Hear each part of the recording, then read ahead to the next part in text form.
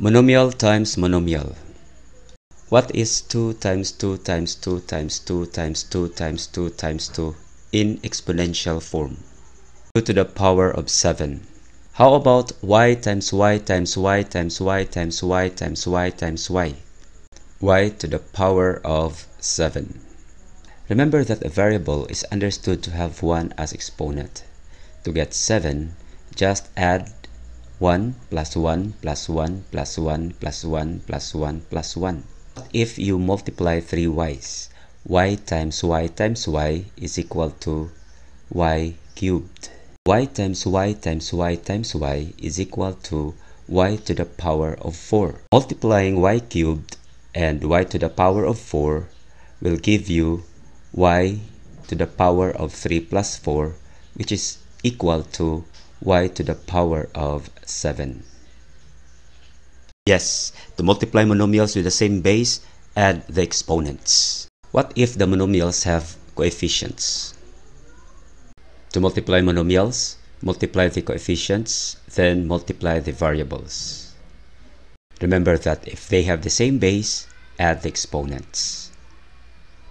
Let's multiply. Number 1, 2 times 3. 2 times 3 equals 6.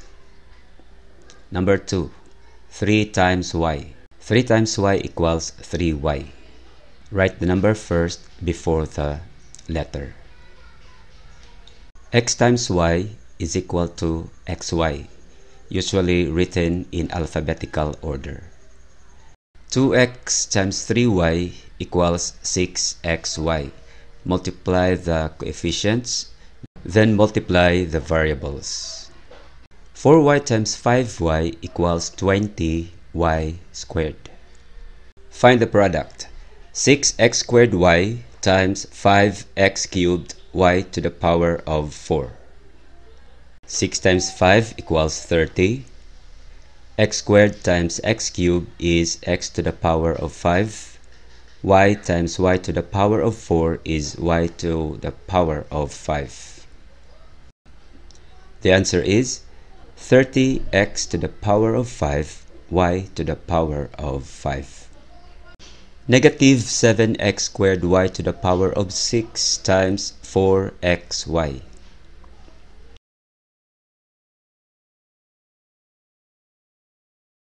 Negative 28x cubed y to the power of 7.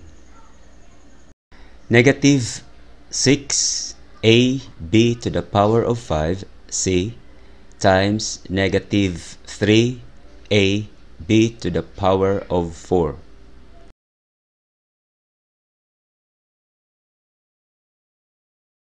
(18a squared b to the power of 9c). 2c d to the power of 4 times 2 over 5 c cubed d to the power of 5.